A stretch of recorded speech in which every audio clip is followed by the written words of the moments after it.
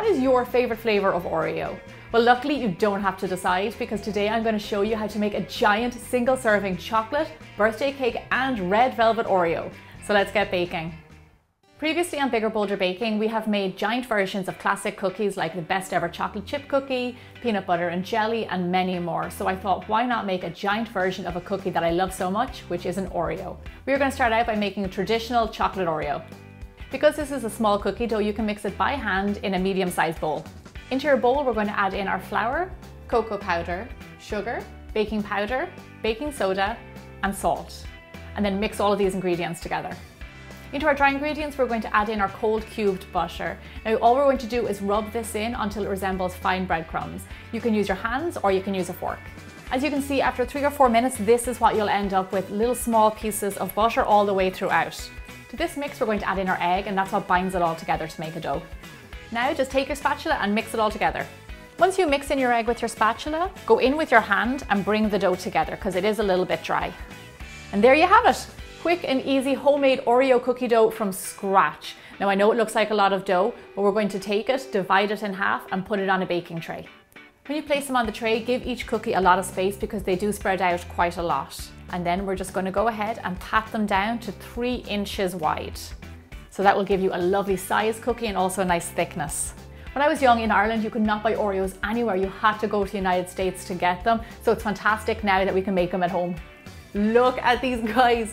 Look at our giant Oreo cookies. These are insane.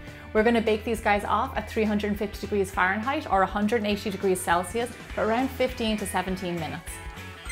My timer just pinged and my whole kitchen smells like chocolate, so I'm pretty sure the cookie is done. My homemade Oreos came out perfectly. Look at all these lovely crinkles on the top. It looks like perfection. Once your giant Oreo cookies have cooled, we can fill them with buttercream frosting. I'm filling my cookies with my master recipe for vanilla buttercream frosting, which can be found on my website. Pipe your buttercream frosting to cover the base of your cookie. And if you're like me and like double stuffed, then just go nuts and add as much as you like. And then sandwich on top your other Oreo. Check this out. This is ridiculous. Oh my gosh. Now this has to be the true definition of big and bold. And it weighs a ton. I might just have to share this with somebody. I would love to try this now, but I can't. I'm going to set it aside and we're going to get started at our next cookie. Our next Oreo cookie is hands down my absolute favorite. It is a giant birthday cake Oreo. In a large bowl, add in your flour, sugar, baking powder, baking soda, and salt, and then mix really well together. To our dry ingredients, we're going to add in our cold butter, and just like before, we're going to mix it in until it resembles fine breadcrumbs.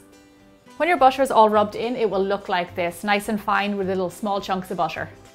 To this mix, we're going to add in our egg and vanilla extract, and then mix it all together.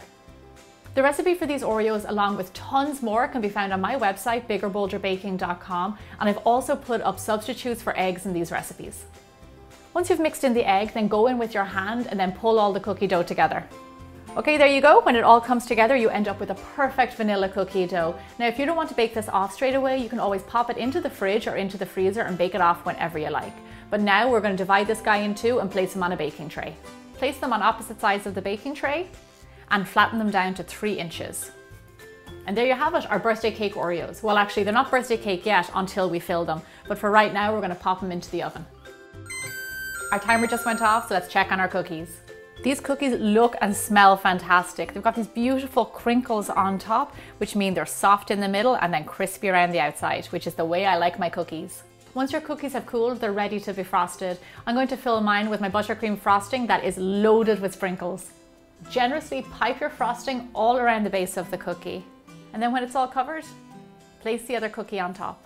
My favorite part of this cookie is all the sprinkles and the frosting and the color. I just love it.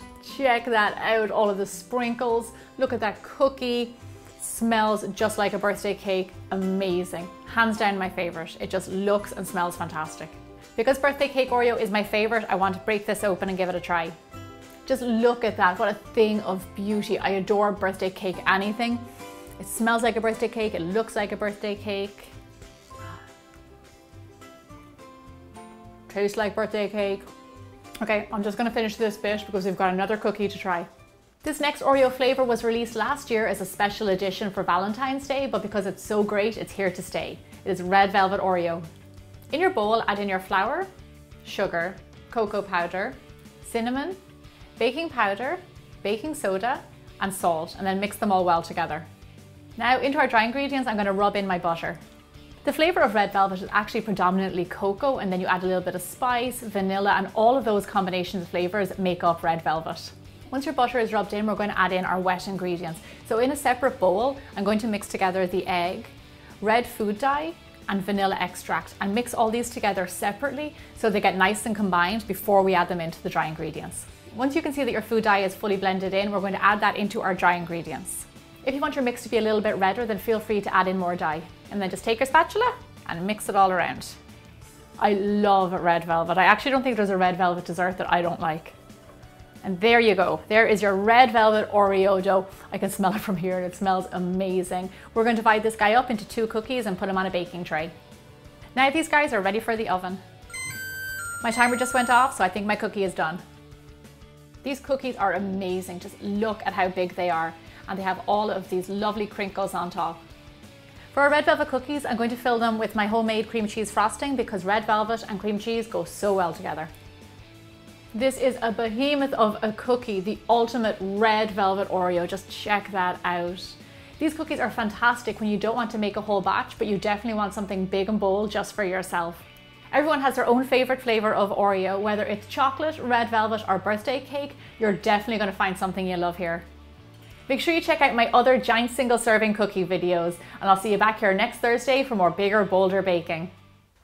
That probably is the size of my head, is it?